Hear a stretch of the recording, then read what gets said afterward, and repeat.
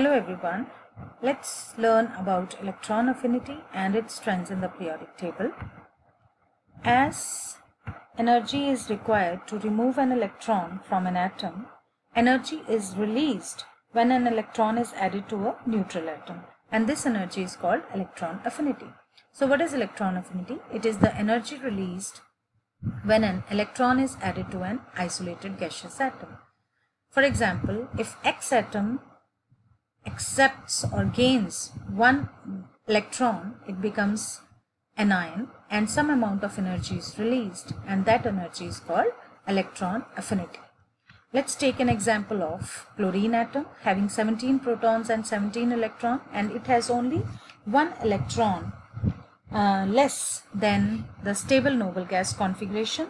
So it accepts, means gains, one electron and becomes chloride ion with 17 protons and 18 electrons, and now it has a stable noble gas configuration, and some amount of energy is released after the addition of one electron, and that energy is electron affinity. And generally the energy released from this process, that is electron affinity, is taken as positive. So more the tendency of an atom to accept electron, higher will be the electron affinity. Now let's see how anion is formed. This is an example of chlorine atom having 7 valence electron in its outermost shell, and it has 1 electron less than its nearest noble gas configuration. So it will accept 1 electron to the outermost shell, and effective nuclear charge between the nucleus and the outermost electrons reduced, and electron cloud will expand, and a chloride ion is produced which is larger than the original atom. Now, factors affecting electron affinity. There are 3 factors on which electron affinity depends: nuclear charge, size of atom, electronic configuration. Now let's see, first is nuclear charge. That is, nuclear charge and electron affinity are directly proportional to each other. Means if nuclear charge increases, size of an atom decreases, and the force of attraction between the nucleus and outermost electrons increases. So the addition of electron into that atom increases. That means electron affinity increases. Second factor is size of atom. As we have mentioned here, that size and electron affinity are inversely proportional to each other.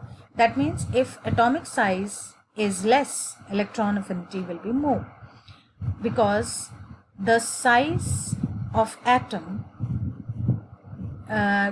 depends upon the nuclear charge, and if size is less, nuclear charge is more.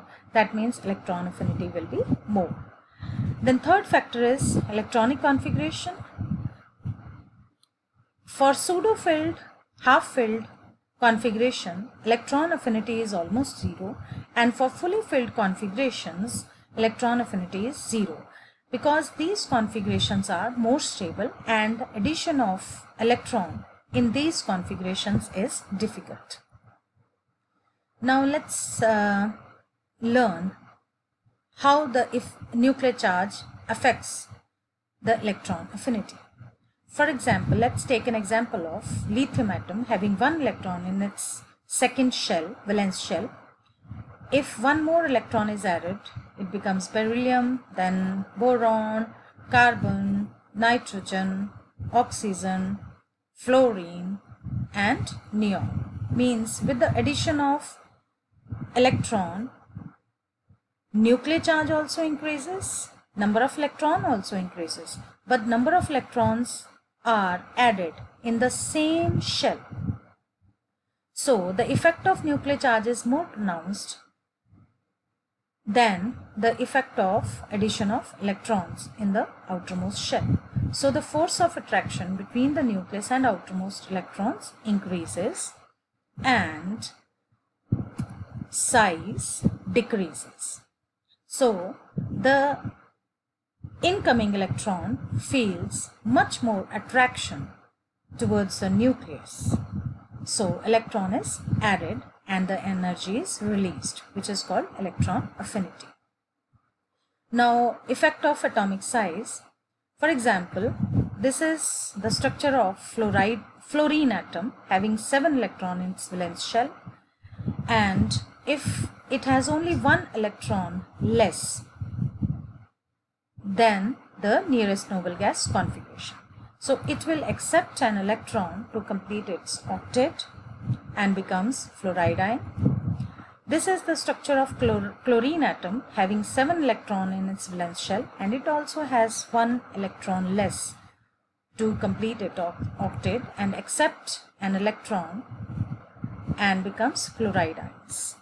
Similarly, for bromine atom, again 1 electron is less, so it will accept 1 electron to complete its octet. Now let's rewind this structure and see the speed of addition of electron in the outermost shell of these atoms. This is fluorine atom. When electron is added, that means electron affinity is less. Then chlorine atom, electron is added with a greater speed, that means electron affinity is more. This is bromine atom and electron is added, but again the incoming electron feels less attraction towards the nucleus. This is due to the reason that when we move in a group from top to bottom, generally electron affinity decreases. But there are some anomalous behaviors, irregularities. If we move in a group, first element of the group has less electron affinity than the second element of that group. For example, for halogen family, fluorine has less electron affinity than chlorine because the size of fluorine atom is small and it has compact 2p orbital which has electron-electron repulsions, so incoming electron does not feel much attraction towards the nucleus as compared to chlorine atom which has larger 3p orbital. So electron affinity of fluorine is less than chlorine, as we have seen in this also structure. Let's see once again. Fluorine atom, addition of electron, I have shown it with a slower speed, that means electron affinity is less. Whereas for chlorine atom, there is more tendency of this chlorine atom to accept an incoming electron. Electron affinity is more. This is bromine atom, again electron affinity is less, and similarly for iodine it will have less electron affinity than bromine atom.